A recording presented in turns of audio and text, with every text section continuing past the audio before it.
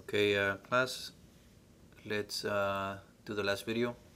Here's where we left off the previous video on topography. I'm sorry. I tend to say typography, but it's a different class. Topography, the way the ground is, the levels that it has. And this shows those contour lines, and it gives some explanation here. So this PowerPoint you should have, or this file you should have on Blackboard. So I want to refer back to it. So the elevation and the elevation, the contours, and then the intervals. Again, the closer they're together, the steeper, the farther apart, the less of steep that you have. Okay, maybe just to, if it still does not making too much sense, let me show you this. Oops, not that one. Is it this one? No, this one. This one. Okay, this is in the book, on your book. So let me show you this. Can I zoom out? No.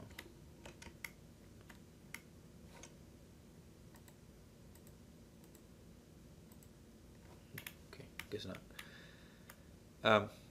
You see right here, this is a section. This is and that's also in your book. You can see it in page, let me see, page 36 and 37. This right here is in 37. On 36, you can see the whole site. This is just it's a cut, and the way it does, they do a section cut through the through that piece of land with the proposed building. And here you see the intervals: 100, 95, 90, 85, 80, so on and so forth. It's just for you to get a visual of how it's done in section. Like if you were to cut that and then see it from the side, this is what it is.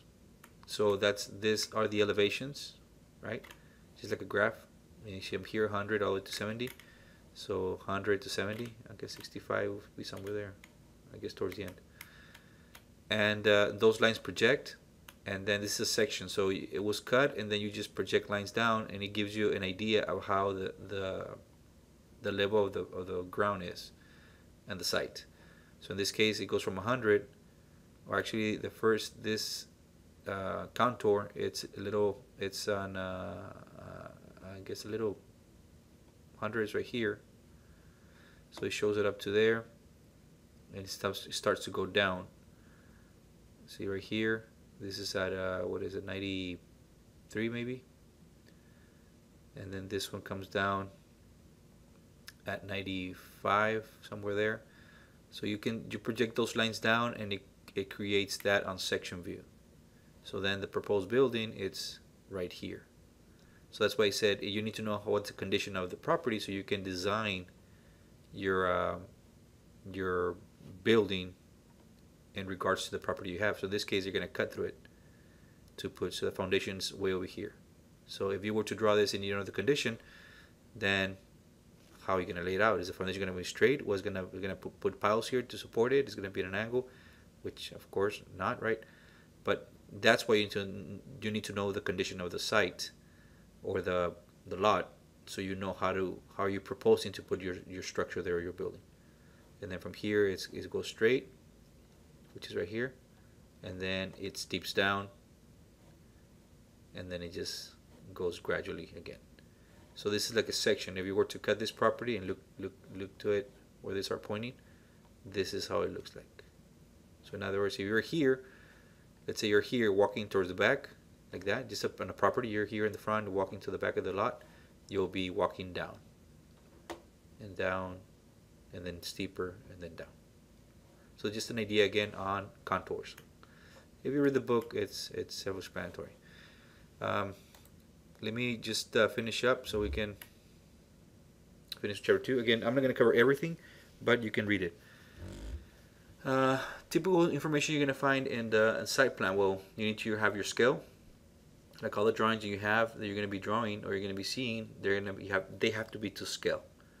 Okay, legal description on the property of the property. We already discussed that. You're going to find that also in your site plan. Lot whatever, a subdivision whatever, and all that information that it's the ID of that property.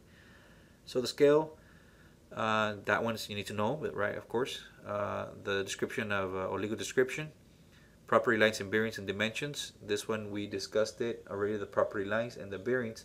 Now dimensions, those are going to be for where are you going to lay out your property. Let me show you a plan here. This was used for some of the other classes. This is a site plan, and you have your property line right here.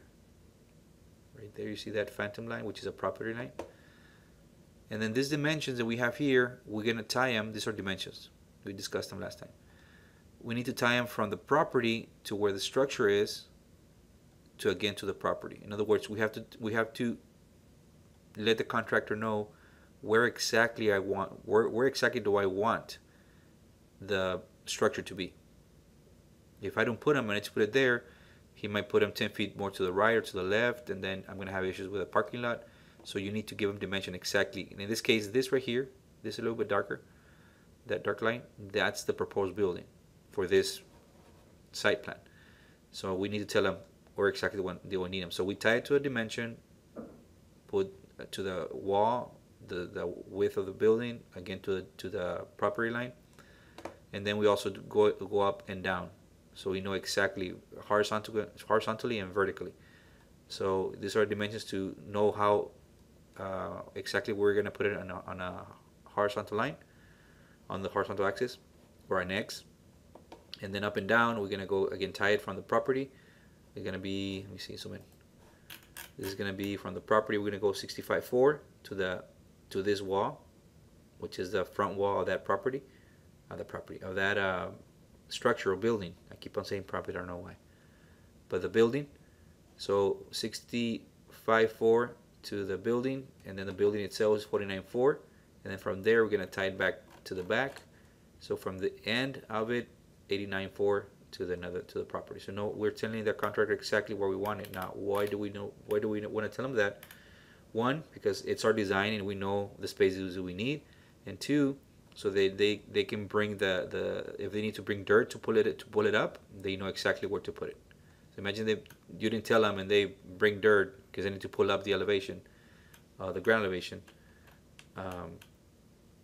and they pour the dirt over here. They start working on it over here, and then you come back and say, no, it was not there. It was over here on this side, and then all the extra expense to move that dirt and put it on this side. So you have to let them know exactly where do you want your building to be in regards to your property. Okay, very common sense. Like I told you, use your common sense for these things. Okay, so we have our property line bearings, which we already discussed that, and dimensions. I just told you. North arrow is very important. We need to also show where north is. In this case, north is pointing that way. So north, it's over here, south, east and west. East over here, west over here. Now, why is that important? You need to, when you're designing, you need to put well, there's two type of norths, and later on, I don't know if he's going to cover it again or not, but you have true north and you have plan north. True north shows exactly where north is. So in other words, this might be plan north, but if north was over here, like towards between north and west, so this arrow would be pointing this way, and it would not be northwest, it will be north. So in other words, depends where north is. On a true north is where it points. Now the plan north, it always shoots up, or I'm sorry, it doesn't always shoot up, but it's always straight, and those are for plan purposes. Okay, so you have true north and plan north, and again, I don't think the book covers much on that, or at least in this chapter, but you can do a search on that. True north and plan north. True north is where north is exactly, so this could be like pointing to a side or an angle, and then plan north, it's always going to be straight up or down or left or right, and that's in regards to the plan itself, like which is going to be your north elevation, east elevation, so on and so forth, in regards to the plan, not the true north. Okay, so again, you have true north and you have plan north. So again, what do you want to know where north and south is? Well, because you want to know where east and west is in regards to the sun comes in, the sun goes down, how you're going to lay out your spaces inside so that certain areas are not as hot in the afternoon and they're nice in the morning. So you might want to, for example, maybe a kitchen, you want to put it on the on the what is it, the east side. That way in the afternoon the sun is not coming in straight into the kitchen. Why? Usually after you come home, you go and cook and do your preparations. You don't want that to be hot. So again, you need to know where the property, the condition of the property, and where's north, because that's going to affect your design. Okay, so you're going to show the scale, the legal description, north, and then you have again true north and plan north. Again, true north is in north with it's pointing to where north is in reality when in the coordinates, and plan north is just for the purpose of the plan, okay, for labeling purposes. And again, if it's not clear, I don't think this chapter covers that, but you can do a search and do a little research on that. And then existing proposed roads. If they're existing, you mark them as existing, or you already put there like whatever road. This one doesn't have it. So it's I don't know, Altamira Road and South 23rd, whatever, and you put them there.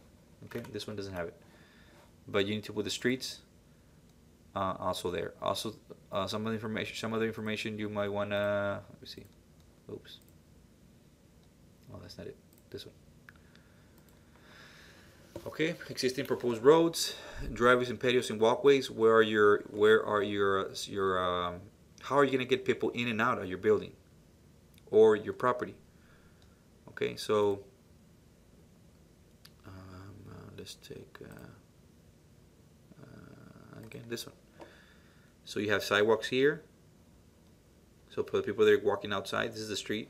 You're gonna provide sidewalks, ramps, sidewalks to go into your building. So you have a sidewalk coming in here. Here's a ramp also for handicap, for ADA, and then the entry and this plan is somewhere here. So you're providing that sidewalk to walk in and out of your building, and also a parking lot and a driveway to drive in and out of your site.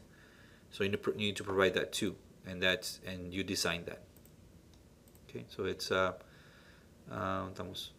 proposed structures, driveways, patios, walkways, and parking areas, existing and proposed structures. If there's a building already there, you call it as existing, and anything new you're gonna put proposed structure. So that's the area where you're proposing of putting your building or whatever you're designing. For example, in this one, you notice there's this proposed project, and then it gives square footage, proposed future project, single family. So in other words, we're going to work on this, and then after that, they're proposing in this area, they're going to have something else later on.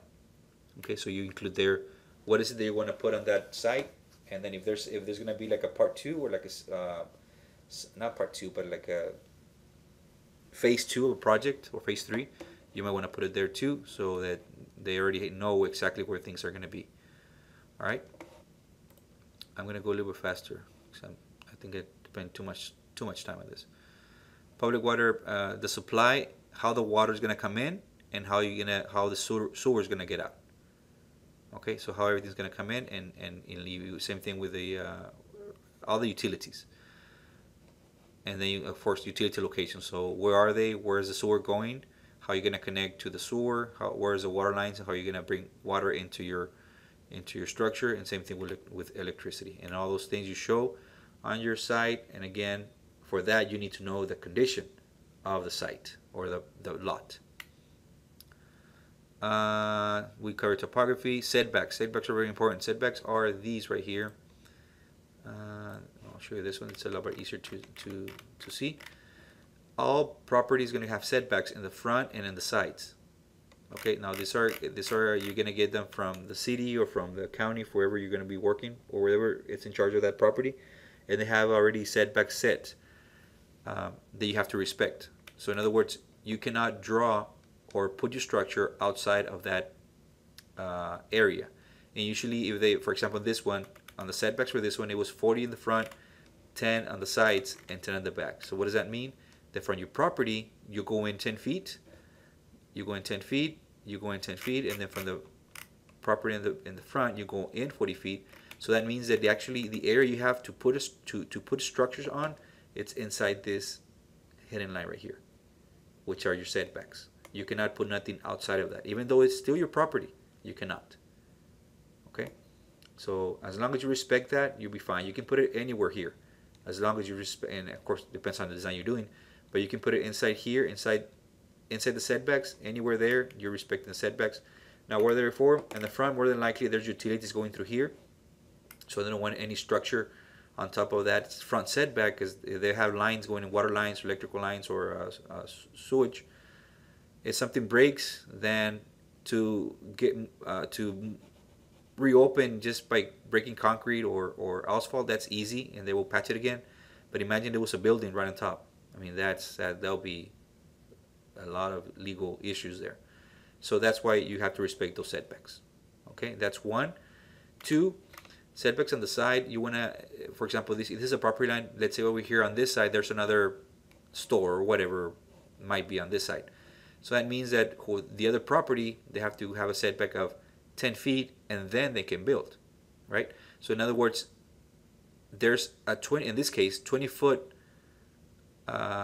space that should be free of structures. Okay, in other words, again, let me put it on this side so it will be easier. Let's say here's a property line, and then there's another building on this side. From that property, they have to go 10 feet in, free for a setback, and then they can put their building. So imagine it's right here, the other building right next to it. So in other words, this person didn't put the property right on the setback. You could if you want to, as long as again you don't go over. But in other words, if this was right on the setback, and this property wasn't right on the setback, that means that there's in reality 20 feet from wall of this building to wall of this building if this was here. So that gives you 20 feet. Now, why do you want to have that space there? In case of emergencies, right? That's one of the reasons. In case of emergencies, they have to go in there. There's enough space. Let's say there's a fire. There's a building here and there's another building over here. They need to get to it. Well, they can go through that side. Now, if it's a house, usually the houses, they're like 6 feet setbacks on the sides, or 7. And again, that's again, if there's a fire in the back, there's an emergency, the ambulance, they can just go to the back, or they're changing someone, they can have access to the back. So there's, in other words, there's not going to be a structure right on it that they cannot go in there. So imagine if this was right on the, like 2 feet from the property, and then the other house 2 feet from the property, or a foot. And so it's like 3 feet or 2 feet between wall and wall. If there's a fire here in the back, it will be hard for the firefighters to get to it and take care of it. So that's another reason why you have those setbacks on the sides. Okay, and again, do more research on setbacks. Very important. We can discuss them in class if you have a question, and more than likely I will cover it again, just to clarify some stuff. Those are setbacks. Specific items, adjustment property that might be required. You're gonna put a swimming pool. You're gonna put some other stuff there. You're gonna have to draw them too. And then if you're gonna take where the trees are going to be, some landscaping. If you're doing commercial, where your trees are going to be at, because they're going to, by code, you're going to have certain trees or certain green area in proportion to the size of the structure that you're working on. So they might ask you 10% should be green area. So you need to provide an area for grass, for plants, and then depends also on the area, on the size of the building. They're gonna require you need 5 trees, you need 6 trees, so you need to put those there, and they have to be spaced, because there's a code that you have to follow, and again, mostly on commercial projects, so you need to put those too. Okay, or if there's some trees there that you have to get rid of, you're gonna put them there. You have to put it there too, that they're gonna be removed. For example, let me show you. No, where is it? This one here. Notice here, these are trees. Trees are in solid line, and then this one here, it's in hidden line. That's hidden. That's hidden. That's hidden. That's hidden. So in reality, what they're saying is that in this land that we have, we're proposing to do this house, and later on this one. But what we need to do is, I'm gonna leave. They're saying we're gonna leave those trees, right? And if you go to the property, you'll see those trees. And they're saying this one that is hidden, and we need to get rid of it. This one, this tree, might as well get rid of it. might as well. This one, because it's later on we're gonna do this house, so we need to get rid of that one, get rid of that one, get rid of that one, get rid of that one too. And I don't know if that's a tree or something. So oh yeah, it is. So get rid of that one. So in other words, you have to put there, if there's trees, which you're gonna keep, which is you're gonna remove to provide the space that you need for your structure. And again, those things you have to put them on your site plan. Okay, and then here is just some samples, and I'll finish it here. Like your water lines, how they're gonna connect. If you have sewer, where's your clean out?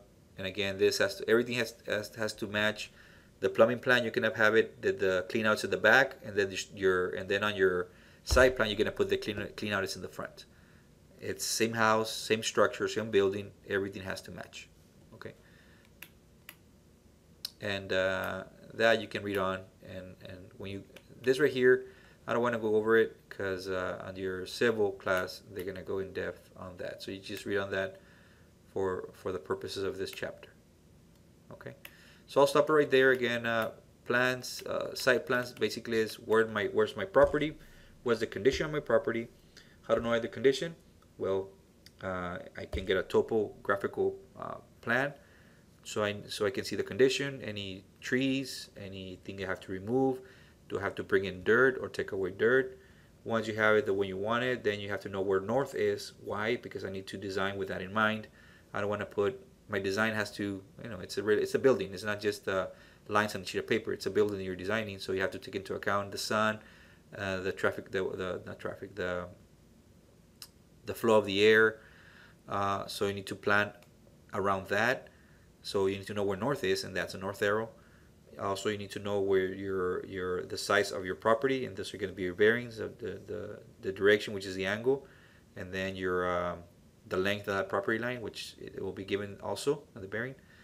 And then also after that, you need to know where the setbacks. So I know my property, where my property lines, I know where they're at. Oh, and again, make sure you remember the point of beginning. Those rods, they're in the property. You need to know those two, exactly where they are, so because you're going to tie it from there to do your property lines. Once you have your property lines, you have to find out about the setbacks, front, back, and sides, and you need to draw those. Okay, you need to draw those setbacks so you know exactly the area that you have to lay out your building. Again, you don't have to put the building right on the setback. You could, but you don't have to. You only telling the city or the county, whoever's in charge, that you're respecting those setbacks, and you can put it wherever you want. And again, you're the designer. You should know, or you will know where to put them. And then once you have lay it out where you want it, you have to put dimensions to tell the contractor exactly where you want it. And then you have to provide all the you have to put proposed. And for example, this one, it's here, finished floor to be 2 feet above straight curve. So the street already exists. This is the curve. So what you're telling is that from the top of this curve, this finished floor, the finished floor here has to be 2 feet above this one. Okay, so you put all those notes there. And then of course you have to tie it. You tell them exactly where you want it with the dimensions, and you tie it from the property line to the building, to the building, to the property. Same thing over here, from the property line to the building, to the building, to the property, so they know exactly where it's at. And then how you're gonna get your flow in and out of your building with sidewalks and also parking and driveways. Okay, and then this one doesn't have it, but here you're gonna put, you can put here, you have trees, if they require trees, where you're gonna put them. Detention ponds, if more in commercial buildings, they're gonna ask for detention ponds, which is just a little pond that you have to provide. And I'm sure you have seen them. Just go to any commercial area and you'll see those ponds. And basically what it is that when it rains, all the water that collects in the parking lot or coming from the building, it has to go to that pond before it goes to the street. Okay, because imagine if none of them had detention ponds and it rains, all that water is just going to go straight to the street. It's going to flood it. So in any commercial building, you have to provide a detention pond, so when it rains, the water is collected there. Okay, and just go to any commercial, any stores, and usually towards the back or in the front, you're gonna notice that there's areas where it's a pond, and usually they're fenced in, and that's just when it rains, all the water is going to collect there, and you show that also on your, or you not do the detailing, but just show where the detention pond will be, saying that you're providing that, or you're providing an area for it. Okay, so more or less that's what we will find on a site plan.